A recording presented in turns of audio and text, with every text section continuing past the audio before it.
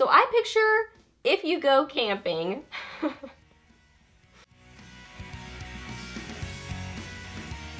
Hey guys, welcome back. So got Friday favorites and Fooeys for you today, and I have been really enjoying neutrals and pinks, which I was thinking about it and I'm like, I feel like that just came up in my favorites recently, but I feel like my favorites are kind of like fashion, you know, like the 70s come back every so often in fashion, the 80s come back, the 90s, blah, blah, blah, blah, blah. Kind of feel like my favorites are the same way. So we're back to neutrals and pinks. So I have a couple of new favorites, and then I also kind of shot my stash, revisited old favorites in my collection, and yeah, fun things to chat about, so let's get to them. Okay, so I was doing some organizing in my makeup, and I came across the Tarte Clay Play Face Shaping Palette, and I thought you couldn't get this anymore, but I was looking, and it's still available on QVC last time I was checking. So this is a really pretty neutral everyday palette.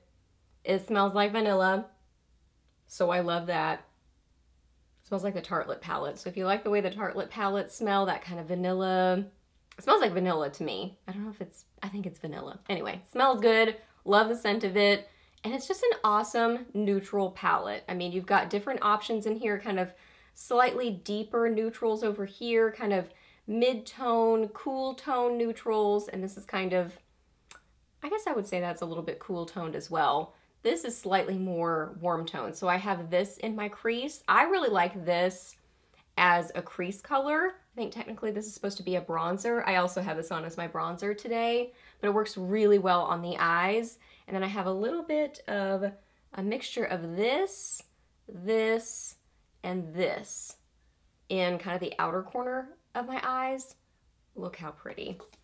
The texture on these products is really good. It is, I would say, that kind of buttery powder sort of a formula where it is just really blendable and not gritty, not overly soft. It is soft, but not crazy soft. Just that kind of really rich, very pigmented, I mean, you can see it there, sort of a formula. It is so good.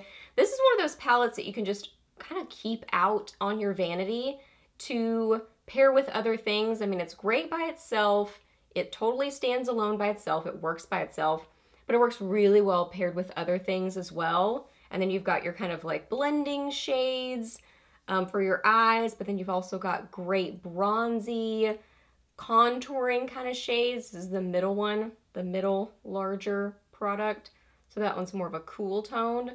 So you've just got great products in here that you can use in different ways. It is such a good palette. So I was excited to see that it's still available somewhere. Okay, so another new at the drugstore sort of preview, sneak peek is this Maybelline Color Strike Cream to Powder Eyeshadow Pen.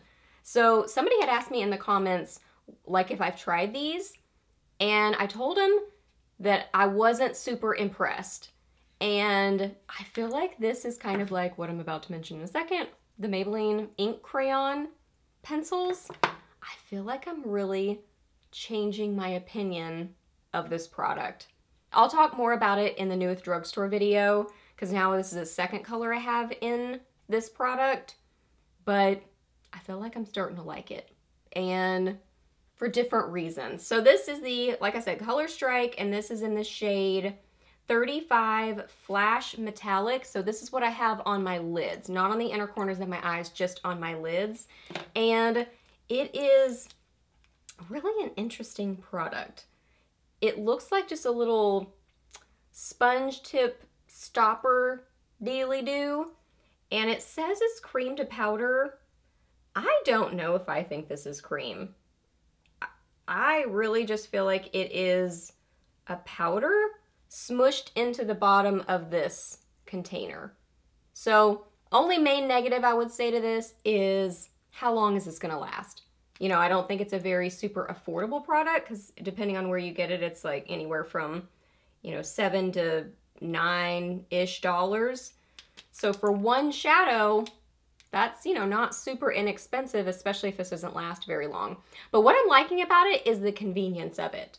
You can just, you've got like your applicator in there, so I just kind of pop it on my lid with the applicator, and I'm liking it. So I like the idea of this, like, I have no idea why this is the scenario that I think of, because I've never been camping. At least like not in a tent, like the for real camping. I've been to a camp, like in a cabin, wasn't a fan. But for some reason, we're talking about camping. So I picture if you go camping,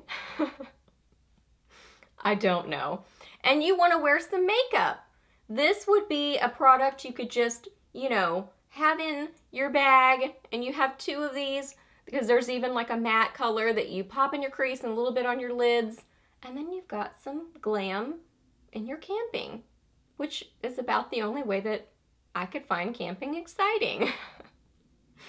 Anywho, there it is right there. It's a really pretty gold color. Flash Metallic is the name of this one. So it's just an orangey sort of a gold color, and it does have shimmer. This one definitely has shimmer in it.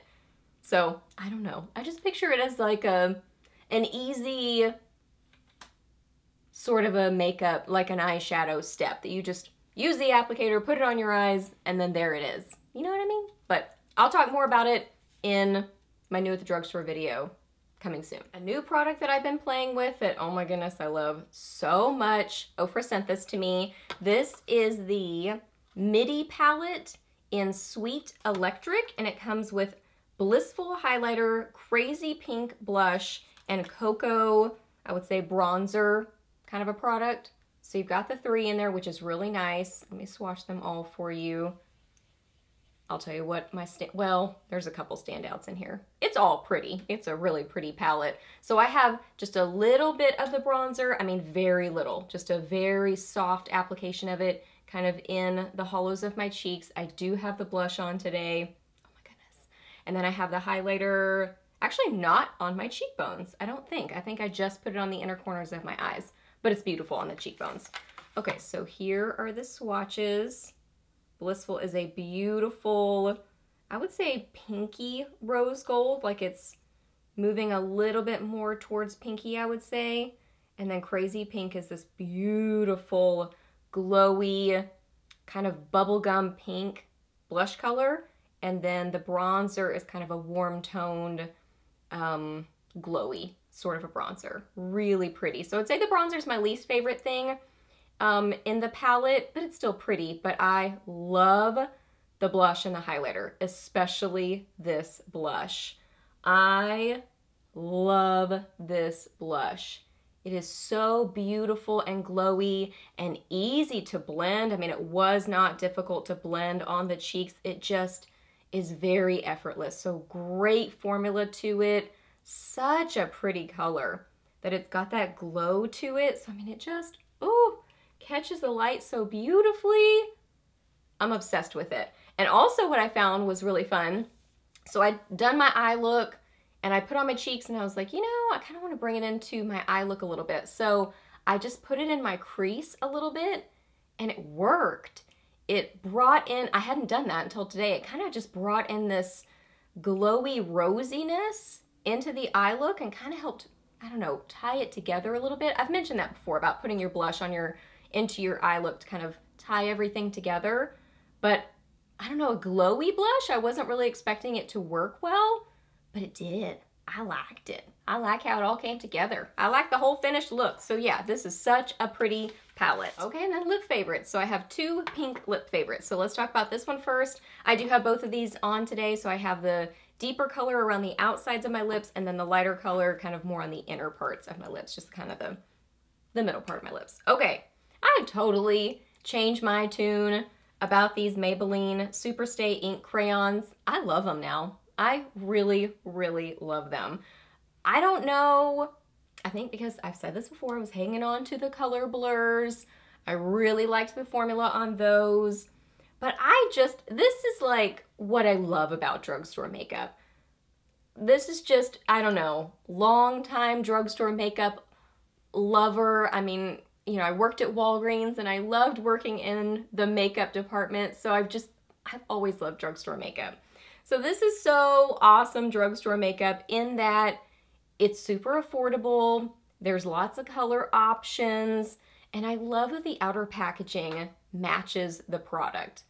I feel like that's something that high-end makeup doesn't really do a lot. And I understand why. I mean, they're going for the more luxury packaging look to it. But something about this just makes me smile. I love it. And the convenience of it, that you can just quickly see what color it is. I don't know. Do y'all get it? Do y'all know what I'm saying? Y'all are with me. You get it. So yeah, this is what I love about drugstore makeup. So this is the Super Stay Ink Crayon. The formula has totally grown on me. I think it's an easy lip product. And this is in the shade Treat Yourself. And it's a really pretty, fun, I would describe this as a bright kind of magenta. It's so just like a pop of color. It's a happy color. It's beautiful. And when you wear a color like this, you want it to be pretty low maintenance. You don't want to have to, you know, fiddle with it, worry about it a lot. And this is an easy formula. Just kind of sets down to be more of a satin matte. It doesn't do the there, not there line. It wears away more like a matte lipstick would. It's a good formula. The only thing I would say is when you do have a deeper color like this, you know, it is more of a chubby crayon, so it's a little bit more difficult to get that precise application. So if you want, I don't know why I'm still just drawing on my hand, but here we are.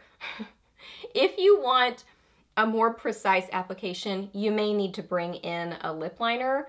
But I mean, I didn't use a lip liner. I just used this. So you get pretty close to precise application, but it's going to be a little bit more difficult than if it were a tiny little lip liner. You know what I mean? So anyway, pretty color. It does have a strong scent to it.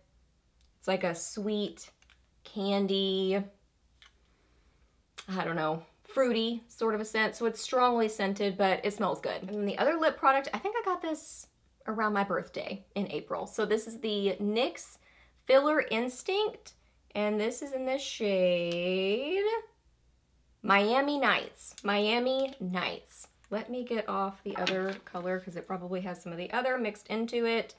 Okay, got it all cleaned off, so it's just a regular sort of a lip color.